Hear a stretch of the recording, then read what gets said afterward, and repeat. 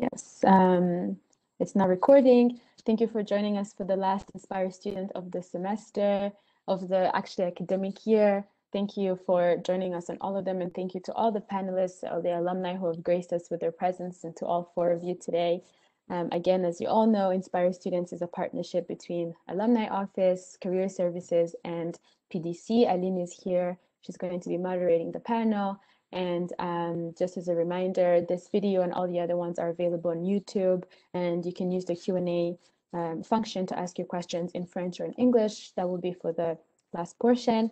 I'm going to introduce our alumna and alumnus, and then we'll go straight to the panel part. First, we have Hans Baumgarten, who did the MIA program and graduated in 2009. He has been with the UNDP in Paraguay for 5+ years and is currently the private sector and sustainable development specialist responsible for engagement with the private sector.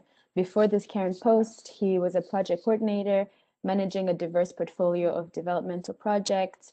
After his studies, he was an assistant economic officer at UNCTAD, after which he interned at the WTO for 5 months. He then returned to UNCTAD as a consultant economist, where he worked on investment policy reviews for development countries. We also have Joana Galvez Reyes, who completed her MDiv program in 2019, and she's currently Associate Policy Officer at IOM, where she has been for the past 2 years. Prior to this position, she was first an intern in the Multilateral Processes Division and then a consultant working on IOM's relationship with UN agencies and the UN system as a whole. Before joining IOM, she interned at the Treaties Bodies Branch at the UN High Commissioner of Human Rights. And prior to her time at the Institute, she worked at CAF, the Development Bank of Latin America, for almost 2 years and also taught at the Universidad Central de Venezuela. Then we have William Knetsche, who did his MIRPS program and graduated in 2015. He's data manager at the United Nations Scaling Up Nutrition Movement Secretariat, supporting governments and their stakeholders to track public financing for food security and nutrition. In this capacity, William has coordinated the program by coaching government focal points and managing consultants to assist countries in relevant training and completing their financial tracking exercises. Previously, he was an assistant to the permanent representative of Panama to the United Nations, a data analyst at the United Nations Office of Drugs and Crime in Mexico, and a human rights officer with migrant workers in Canada. Last but not least, we have Carola Saleta, who graduated from the LLM program in 2020, and she's currently a legal fellow at UNHCR, the UN Refugee Agency, where she has been since February of this year. Prior to this position, and right after graduating from the Institute, she was an intern at the Special Procedures Branch at the Office of the United Nations High Commissioner for Human Rights in Geneva. And before her LLM studies, she had also worked with the UNHCR in Rome as a legal intern and then as a protection assistant. Her areas of specializations include refugee protection, international human rights, and migration law. Thank you all so much for being here for this United Nations focused Inspire Students, which has attracted many students evidently. And now I'm going to give the floor to Aline, who is going to take the panel forward. Thank you. Well, good afternoon, everyone. I'm very pleased to be here today. It's an honor to be moderating this session, this roundtable. So the first question I would have for you all is whether you came to Geneva already with a dream to work for the UN. So I don't know, Hans, if you can answer this question. Good afternoon, everyone. Thanks for having me. My name is Hans. I'm from Paraguay, as mentioned. Thank you, Lynn, for the question. Yes, the short answer is yes. I already had the dream to work for the UN before coming to Geneva. I had the opportunity to do an internship with the Paraguayan mission to the UN in New York. And I think that did it for me. When I had that opportunity and I saw that, I knew I wanted to be involved professionally in the UN world. So yeah, that opened my eyes. Okay, thank you. And you, Joana? Thank you. First of all, good afternoon, everyone. I'm very, very happy and pleased to be here and honored as well. Yes, in my case, the same. I dreamed to come to the UN right before coming to Geneva, but quite honestly, I wasn't sure exactly which organization. So I just wanted to be part of that big family. And here during my studies was when I defined my path within the system. Thank you. William? Was it the same for you? Well, it'll take me a quick 1 minute to give you the play-by-play. I had been accepted to 6 schools, 3 of them with full rides, and when I received the acceptance, which was the last of the 6 to IHID, I loved the opportunity of a 2-year program. There was a chance for an exchange, the ability to learn languages, and I firmly believe that being in a place where there's a lot of opportunities, internships, and jobs that will come up was really smart. So it was also very difficult, and as students would know, being able to come, being able to afford it, working in summers and things, it was always a lot of effort, and you're always figuring out a master's, trying to go to the next thing. So while it was a dream, I never thought it was attainable until I had got to Geneva and started shaking trees, and applications slowly came my way. I didn't believe it at first, and well, the way the cards fell, it happened that way. Wow, thank you. And you, Carola?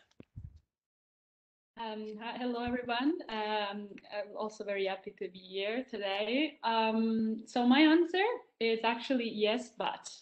And now I explain why, of course. I say yes because after getting the first experience with UNHCR in Rome, I felt that was my calling. That was what I wanted to do and a dream worth chasing. But I also add but because, I only had that one single experience in one single country office. And I knew the UN workspace was heterogeneous in the wider sense. And the actual work might differ between, different agencies and offices. So in a sense, I was all in without knowing the cards yet. But beside all this, I chose to specialize in public international law at the Graduate Institute with the dream of working for the UN in mind. Yet, I have to say, it became real the very moment I arrived in Geneva and I was able to experience that old headquarters city vibe. Thank you. Okay, thank you so much. Okay, so Hans, I would like to start by asking you this question. I often have students telling me how they feel reluctant to take on short-term contracts at the UN or internships. And I was hoping that you can share with us your experience of those contracts, and if you had any challenges with certain employment rules. Thank you, Lynn. Let me put it this way. I think that there's a big trade-off working for the UN or having a career in the UN, and the trade-off is the following. On the positive side, you're working for something you're passionate about. You feel like if you're lucky in the position you're working, you feel like you're making a difference in the world. On the negative side, the big trade-off is job security. I think that the golden age of being an international civil servant and having a stable job until you retire, those days are gone. I think that more and more we see different modalities, and there've been changes in the type of modalities contracts you get at the UN, and we're tending to have more of this short-term consultant type of work. So I understand it's a big challenge, I would say that, just to get in the beginning. And I understand also the frustration, because I've gone through that myself, of living from like 6-month contracts to a yearly contract and not knowing if that's going to be renewed or not. So yes, it's a bit of an uphill battle. And I think the takeaway, if I can give one today to everyone listening, to the students, is if that's really your dream to work in the UN, don't give up. Don't be discouraged by that. You will see that there's other opportunities will show up as you go along. And also you have to be ready and accepting that there might be not a steady plan or not a steady career path for you. You're going to have to take some opportunities as they come. One of the things I mentioned earlier was my stint at the WTO. I did that for 5 months.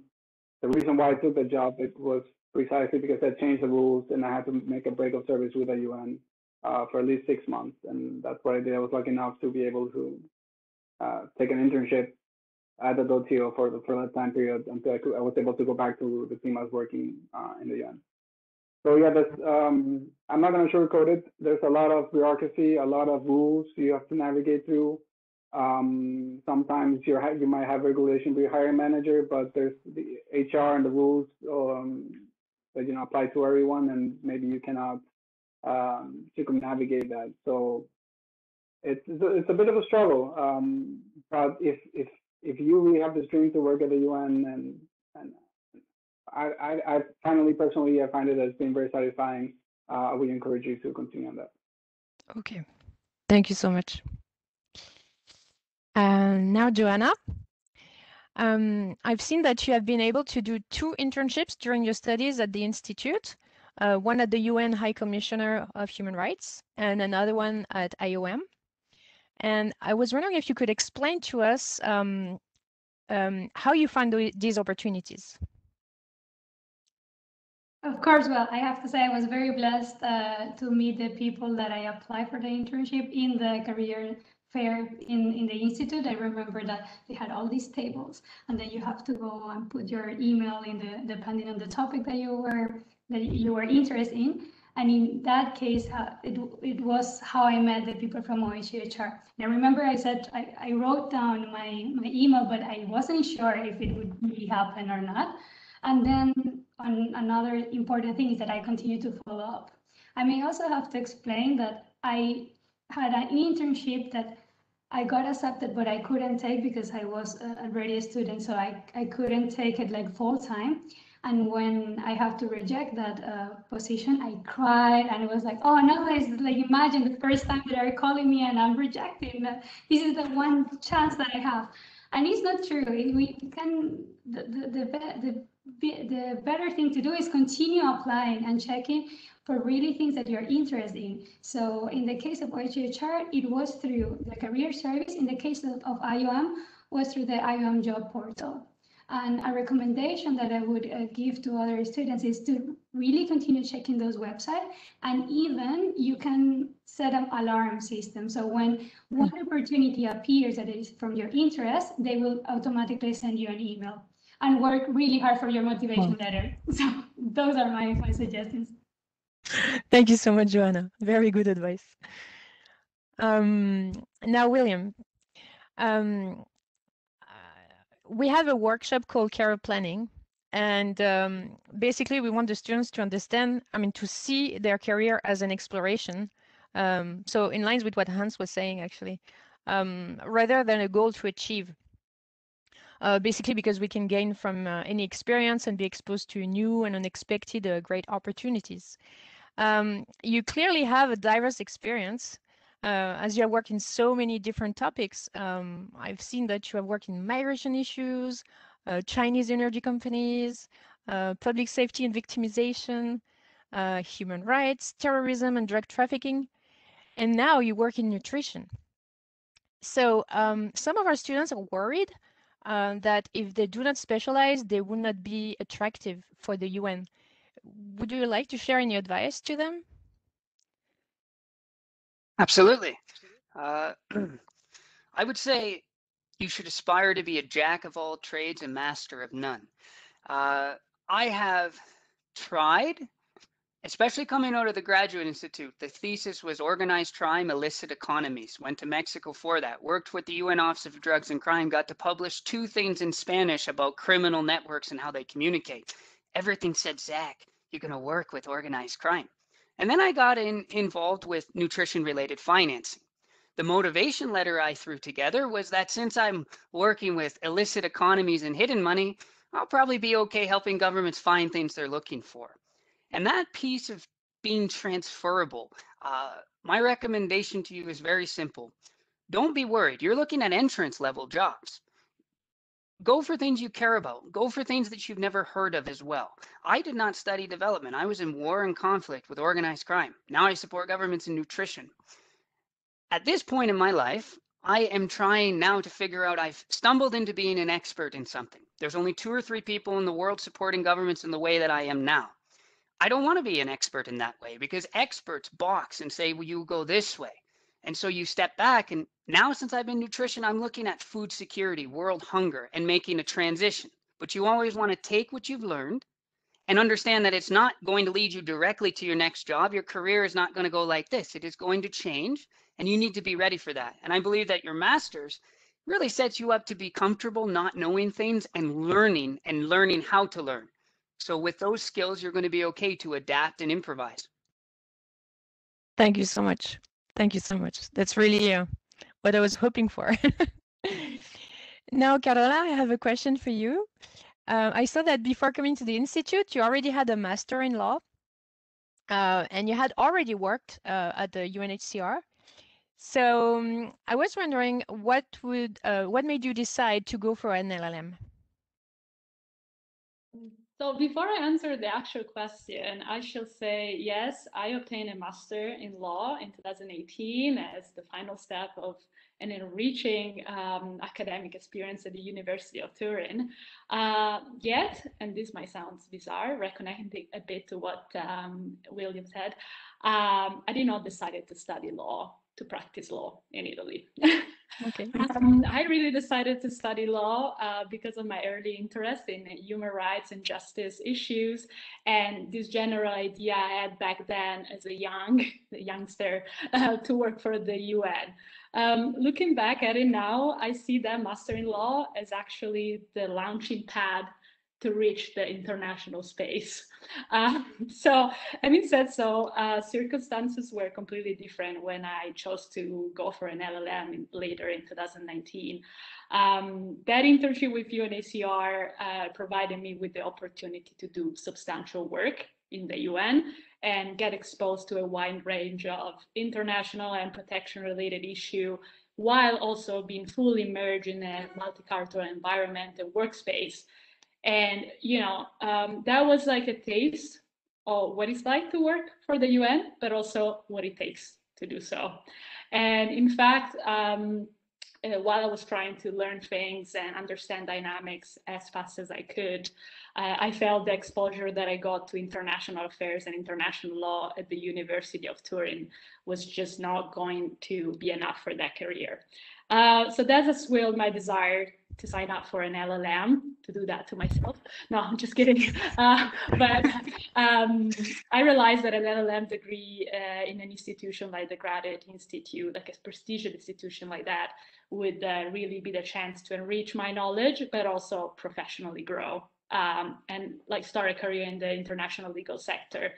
From my personal experience, I would highly recommend to, I guess, international law students that are tuned in today to choose a program that actually gives you both a firm grounding in international law, but also advanced training in specific area of interest, which could be human rights, investment law, trade law, whatever you can think of. This is extremely important in reconnecting to what William said about to what generalist versus specialist kind of like dynamics in the UN. So find your own way, and that will work out. Last, I would like to say, the LLM, like other postgraduate programs, is also a unique opportunity to actually meet your future colleagues. And I say future colleagues because like when you come together in an academic program, you come together with people that have the same interest and probably similar aspiration. Like in my LLM cohort, there were like people for both the public, the private sector, diplomats, like a human rights defender for prominent NGOs. So you really get those connections that will be priceless in the future. And I would like to conclude, I promise I'm concluding. LLM programs can be extremely expensive. And I'm sure there are students today tune in that might wonder whether that's worth it. It is an investment for the future, and I think it really is.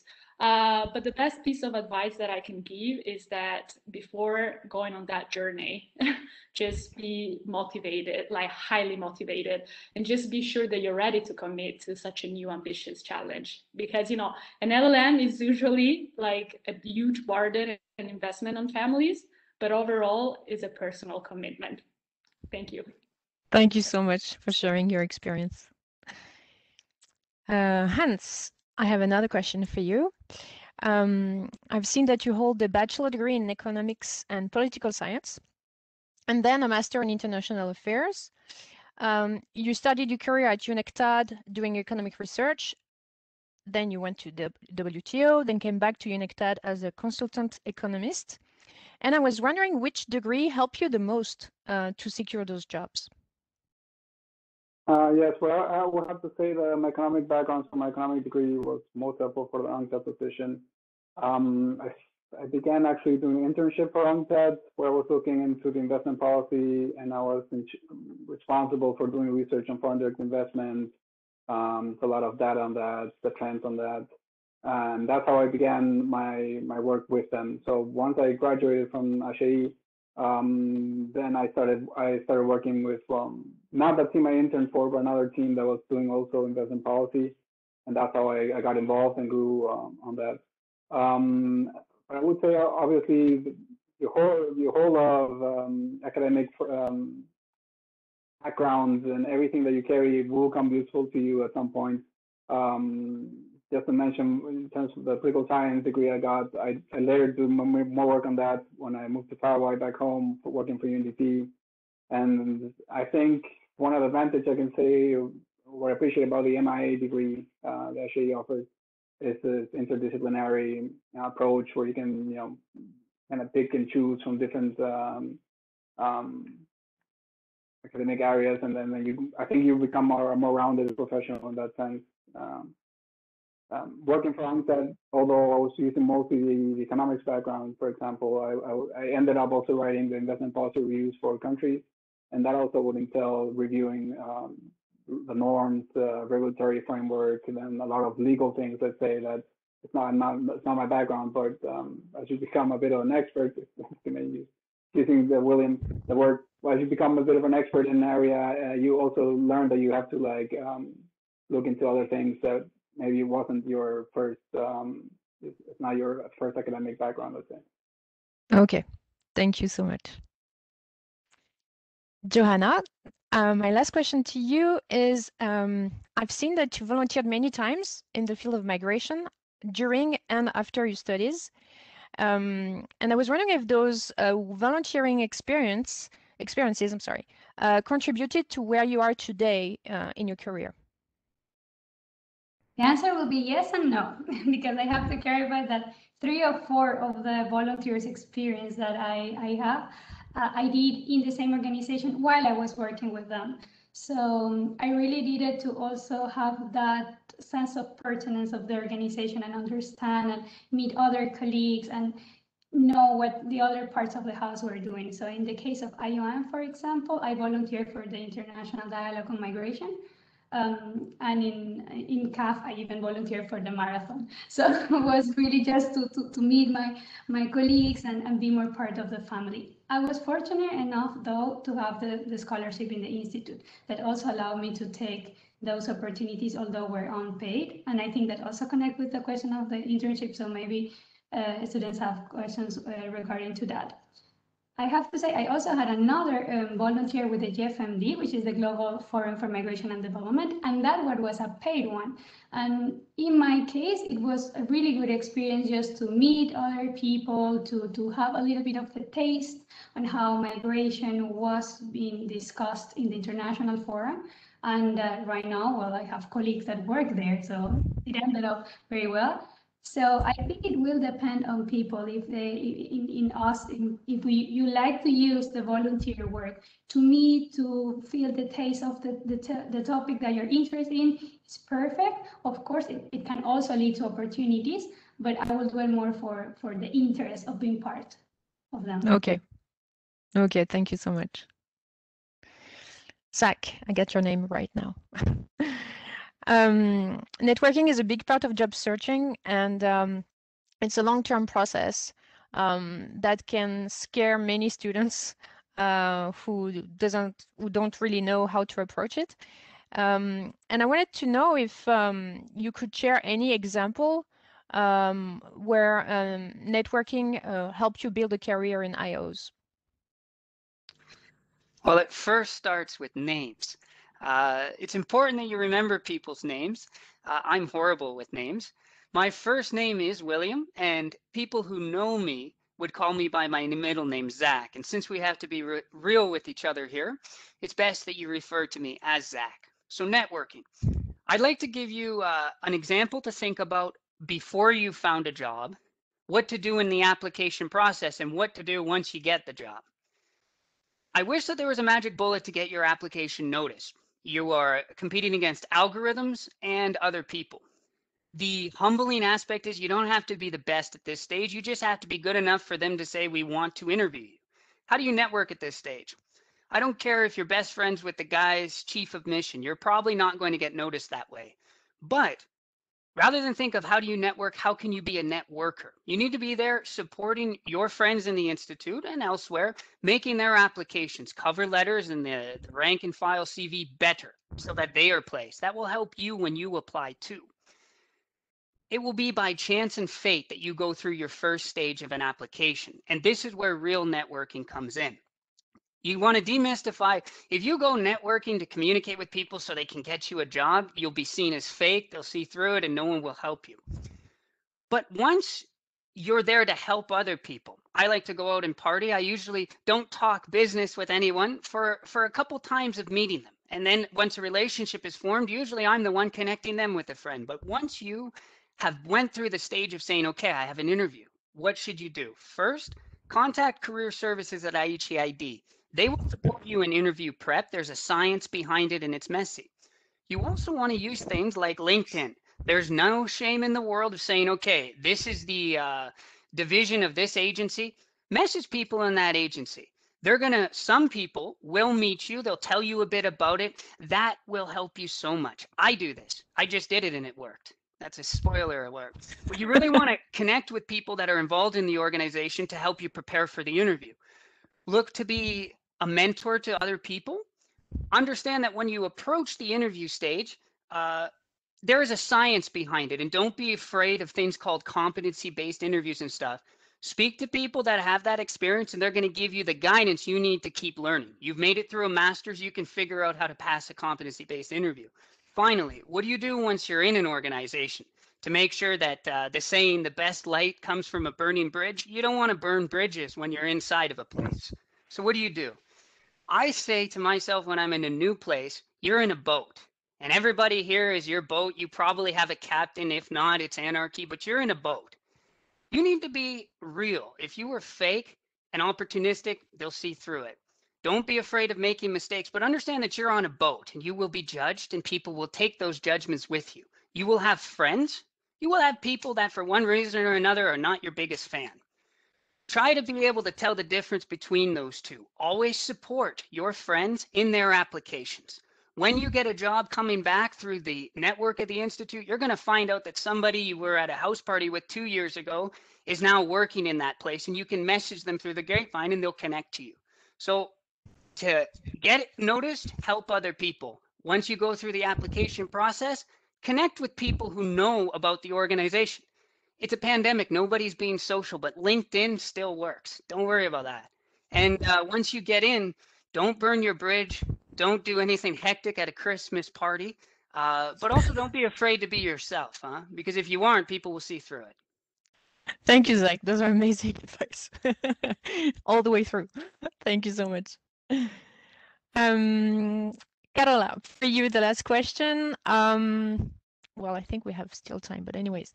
I saw that you only graduated last year and that you have already been able to secure these impressive jobs at the OHC, HR and UNHCR.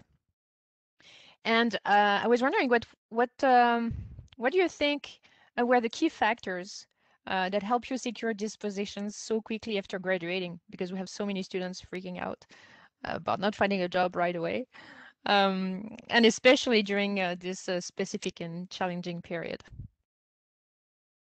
Well, first, let me say, I'm sure everybody's thinking about it. What a great time to graduate during a pandemic. That wasn't the plan, of course, but you kind of have to go along with it. I was hit by the first wave during the second semester. I was doing my LLM, so it was really live, raw, just like that. And therefore, today I would like to share just very 3 key factors that STEMs in general, but also during the pandemic became quite crucial to me as a student. So first is planning. And when I say planning, I don't say just that, but I say try to plan. because the effort is what counts. So just try to give an effort and try to plan. You know, the pandemic has taken away many things, but left us with a lot of time. So just use that time well, you know, just go through opportunities that you might be interested in Geneva or elsewhere. Think about languages that maybe you want to improve, or just like that, you know, online training that you wanted to do for like a very long time and never find time for. That's really what this extra time could be useful for. And, you know, this is what I kind of did during my second semester. I was thinking about what's next, what could be an opportunity here in Geneva that I could do. And, you know, I reached out to a few graduate institute students that were already doing some internship at the Commission for Human Rights, got some information, and I just like finally applied to the special procedure branch. And, you know, I wanted to diversify my CV, get a different experience in another UN organization, get some advocacy-oriented work in.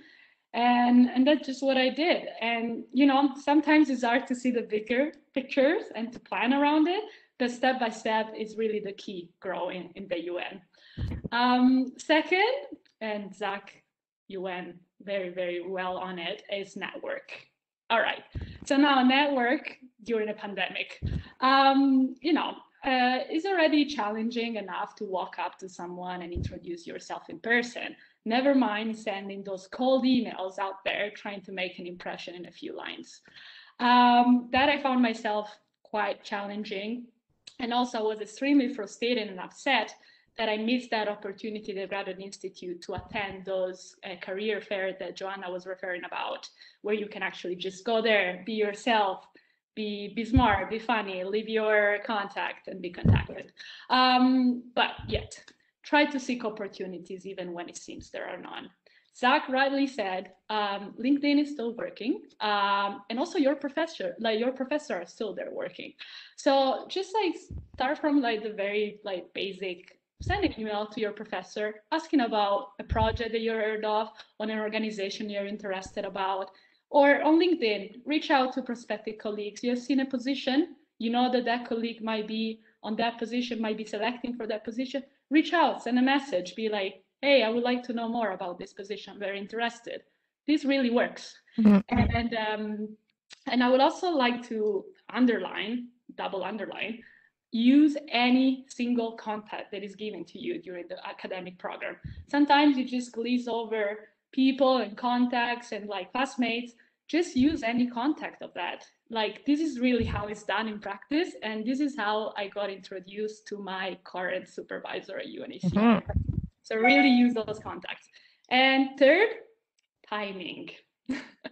I'm a believer, like a true believer, that sometimes it's all about timing. And, you know, timing is something that we cannot fully control, but, you know, we must be patient with it. You know, that time, that opportunity, that interview, that call will eventually come. You know, however, I advise students to like be as flexible, as open-minded as possible. And most importantly, do not be obsessed with the UN. This is a piece of advice that I got earlier. And, you know, do not be obsessed with the system, you know, because if it doesn't happen at first, it might happen after. Just like, you know, go out there, go in the field, get some experience in the humanitarian sector. You might really end up in places that you can never imagine of.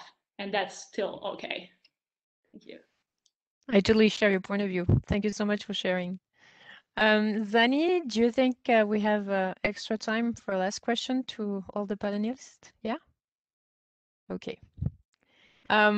So there's a last question I would like to ask you all is if there are any particular elements of your master or LM that have helped you in your career at the UN.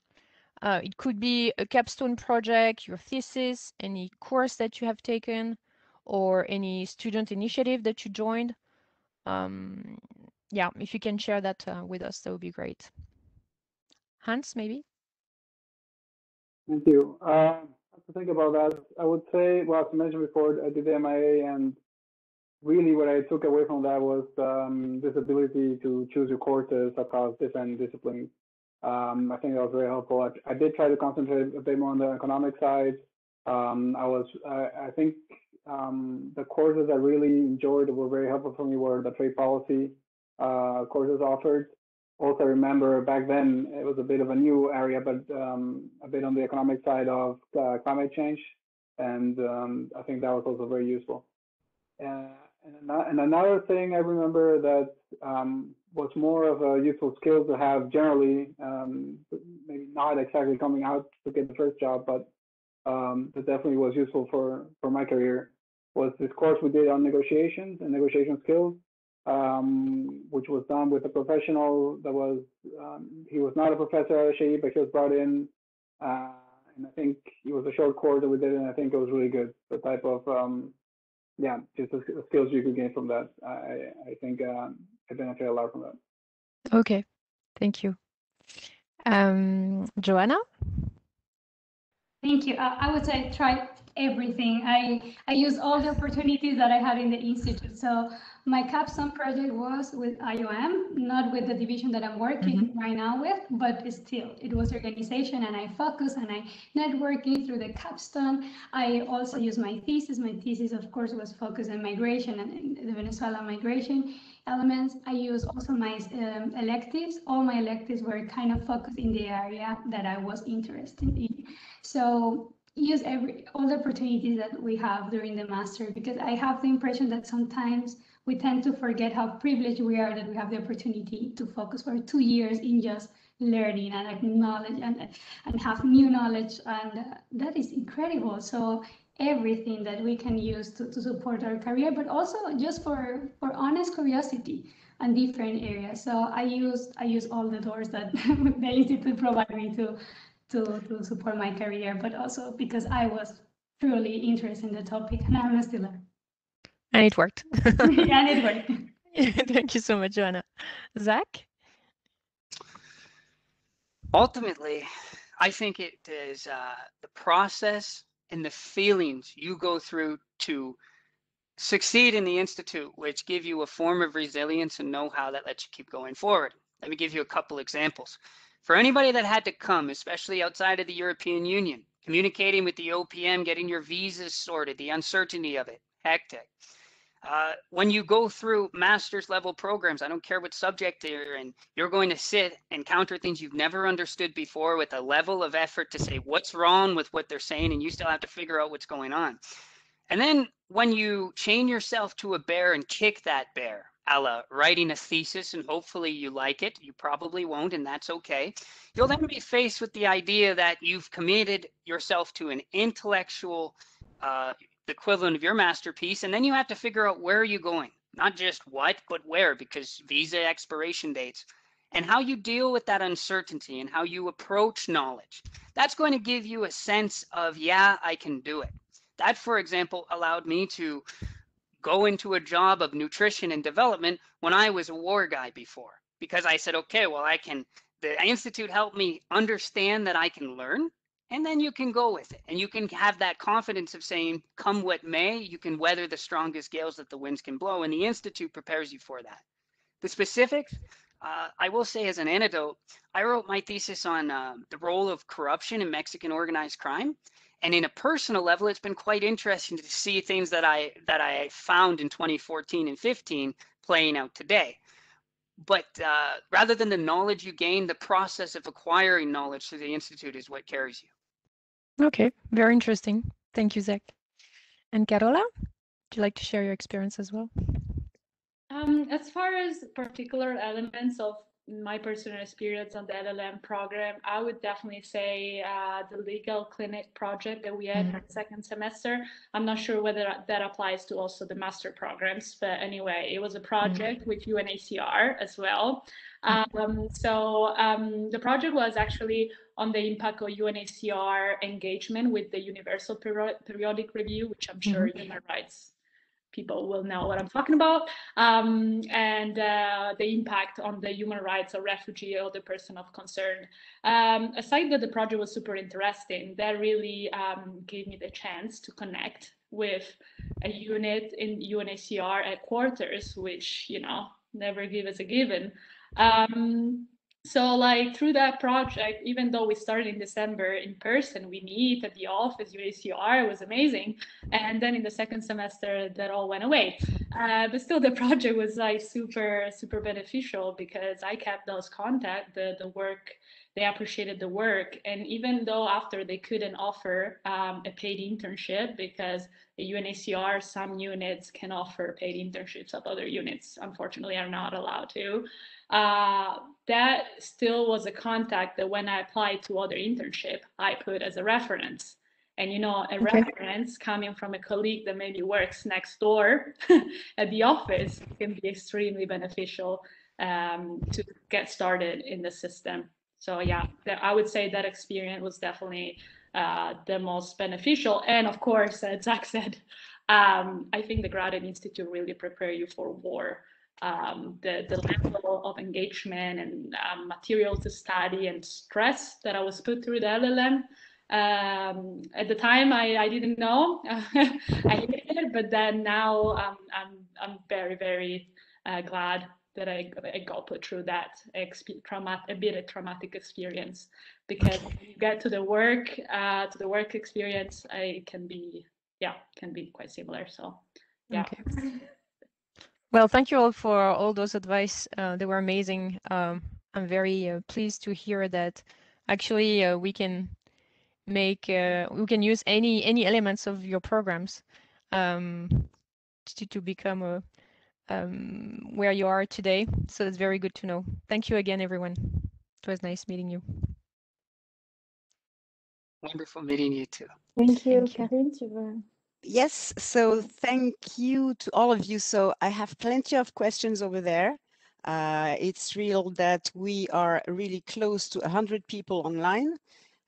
So I think we cannot answer to all the questions. As I have the floor, I will just remind you that we are 20,000 alumni around the world and that there is 70 representations in different countries, etc. And so we are here with Zaninka, with Clémentine and myself to give you a hand. If you want to get in touch with alumni, we can do the search together.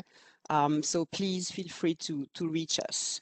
And probably at the end or during the questions, I'll give the floor to all of the people online so we can all see each other, and this is the start of the network. So the first question is from Santiago. Is there any difference having a PhD to work in one of the organs of the UN in Geneva? Who wants to take this one? Hans, do you feel at ease with this one, or? Well, I'll let anyone step in once again. What I've seen, at least, normally the masters is what they're looking for, at least for the entry level. I don't think they will require a PhD for an entry level position, which is probably looking for. Obviously, being a PhD is an advantage. It's a desirable usually. So if you have the PhD and you're competing against people with masters, and obviously the PhD you've done is related closely to the field of work they're doing, I think you'll have an advantage of that. But I wouldn't say it's necessary, especially at this level. Who else? Someone else? Or Could yep. I, if I Go could ahead, just Joanna. add, thank you. If I could just add, I think, well, depending a lot in what you would like to be doing. If you're really into research and you want to work in it, then probably the PhD is a good way forward. But if you want to have the knowledge and the experience to also for the field, that is as important as to do a PhD. So I think it's a trade-off that all of us at some point have to do if we want to continue into the academia work and more focus in publishing, then maybe the PhD is the right way. But in the UN system, at least in my experience in IOM, with a master degree is perfect. You're perfectly capable to continue growing up. But yeah, probably then the field experience is that other element. I would be happy to chime in and say there are organizations such as the World Bank or perhaps the FAO where it would behoove you to have that. The IMF especially. Outside of that, it is true that contractually a master's or PhD is of the same level. If your PhD is specific to a job, you may get a year or two extra experience, but traditionally that is not how it works. So a master is your qualifying feature. You often need that. And then anything above that for specific things are necessary, but usually no. Carola, would you like to add something to this or not? I think everything important was said. PhD, I mean, for what I was told also before, PhD, as far as in the legal sector, might mean more than an actual national qualification as lawyer. That was always my question. And I guess a PhD would be a great alternative instead of pursuing the formal qualification as far as the public international law word is concerned. Yeah, thank you. So here I have a question from Ibrahim. I think, well, in my opinion, Johanna answered already for a part of it. So are the internships remunerated in your respective times at the UN? If not, would a student on a tight budget be better placed to take a paid non-UN internship? Who wants to take this one at first? I could start, and I think, yeah, my colleagues will continue and could also add elements if I forget. But I think, well, right now the UN system is really trying to pay a lot of the internship. Unfortunately, it wasn't the case when, for example, I did my internship with OHHR. I think it continues to be the case that is not paid. In my case, it was a personal promise to do an unpaid internship for only 3 months, because I knew that I couldn't afford to be in Geneva without that. Again, I was fortunate enough that I had the scholarship, so I could still kind of balance those two. And the internship, you have some credits in the institute, like the 3 credits, I took it from there, so I kind of assume, okay, that is my pay. In the case of IOM, they pay you. It's not a super high salary, but it still is a good entry point. And I think other UN organizations as well. I heard that ILO, for example, is one of the best one. I think the other element here will be to understand if in that organization you really see yourself for the future and the long term. So it's maybe worth it to be 3 or 6 months an unpaid intern, but it's because you really want to be there and you know that that is going to be your future. If not, then maybe look for more paid internships or other kind of works as well in the institute. They could also help a lot. Thank you, Johanna. Maybe I might just Yeah, Carola, and then Zach. Well, I also have quite extensive experience, I guess, with internship. But so when I started my first internship at UNHCR in Rome, I was the first ever paid intern in the system. And I mean, in Rome for sure. And I mean, yeah, it wasn't a lot, but that allowed me to actually take on almost an 8 months internship living in Rome and trying to like pay my bills. So that was a positive, but then the High Commission for Human Rights still has this big problem of unpaid internship. And I do understand that in Geneva, that organization, you know, provides a very significant number of internship and is a great way to networking. Yet, you know, I have to say, do it if you can, but do not overstay. Do not overstay in those internships because unfortunately the work requirements for entry position in the UN are set quite high. But at the same time, if you get a master degree and 1 internship experience, you can try to aim for a traineeship or a fellowship or similar agreements, even in the NGO sector. Get there, get some experience if you can. You know, I will not go into the discourse of unpaid internship. We all know, you know, the inequality and injustice that comes along with it. I think there are steps that it's moving forward to like change. Even at the High Commission for Human Rights, I've heard some positive update on creating some like programs that will be paid. And lastly, I would also say, as Johanna mentioned, make sure when you do an internship that then there is an after, because in some organization, it's not really easy to get that contract after. For example, the High Commissioner, everybody knows there is a policy of a 6 months break after you take an internship. Then after that, you might be applying to normal position or for consultancy.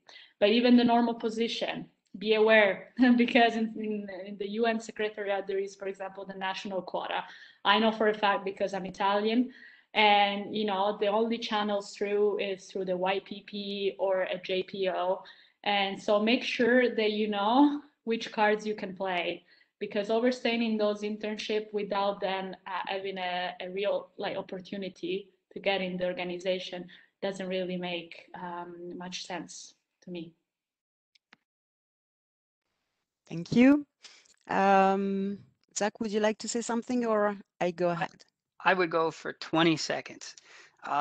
Some organizations, an unpaid internship is the excellent foot in the door. You can consider the ILO to be a staple of that. IOM is also very good. There are some that just use internships as we can have 3 interns per year, and it's a conveyor belt, and you need to understand that beforehand. Do the networking piece. Have some real chats with people before you get in to have an understanding whether it's going to be something or not. Often when you know that you're not going to get a job out of it, it's still a good opportunity to then go somewhere else. Thank you. Well, please open your cameras because I will open the floor to everyone.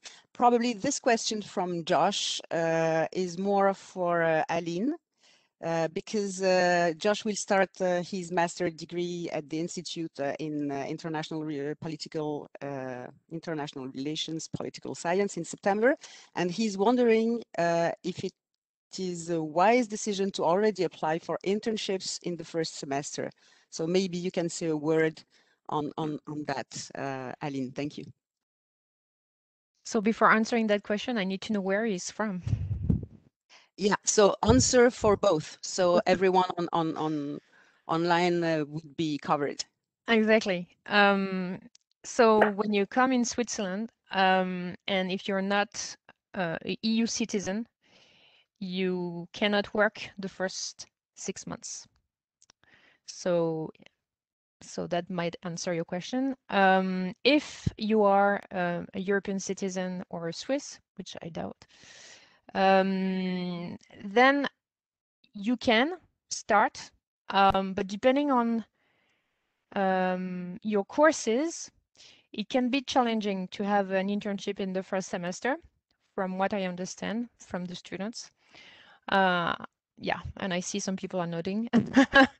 So it's not impossible, but it's not highly recommended, because also settling in takes time to understand also the whole, as Zach was saying, you know, understand the institute, how it works, etc., and be at ease with your courses, etc.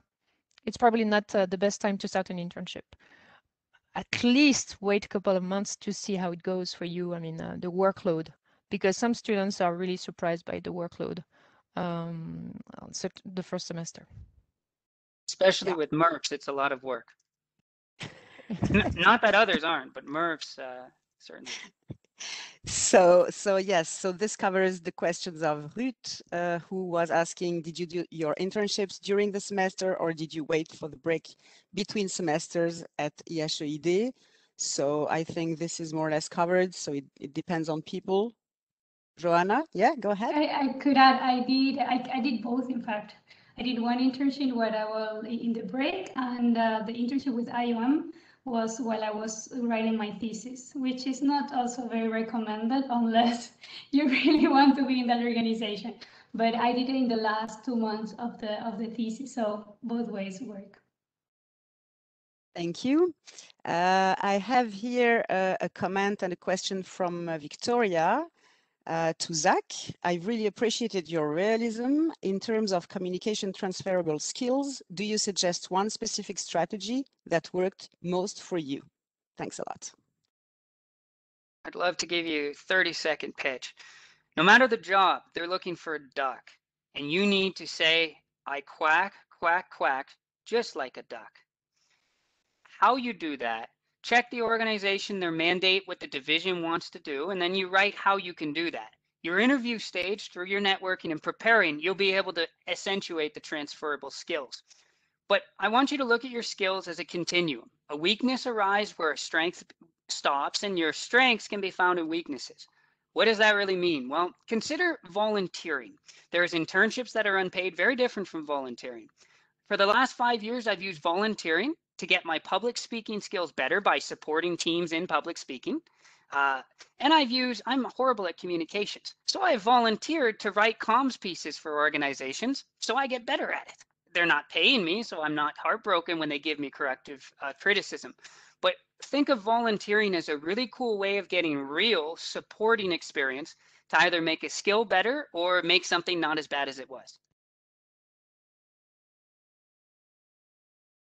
Thank you. Thank you so much. I have a question. I have plenty of questions. Sorry. So probably it will be one of the last one from Rafaela, maybe to Joanna. She would like to have some tips for someone applying for IOM.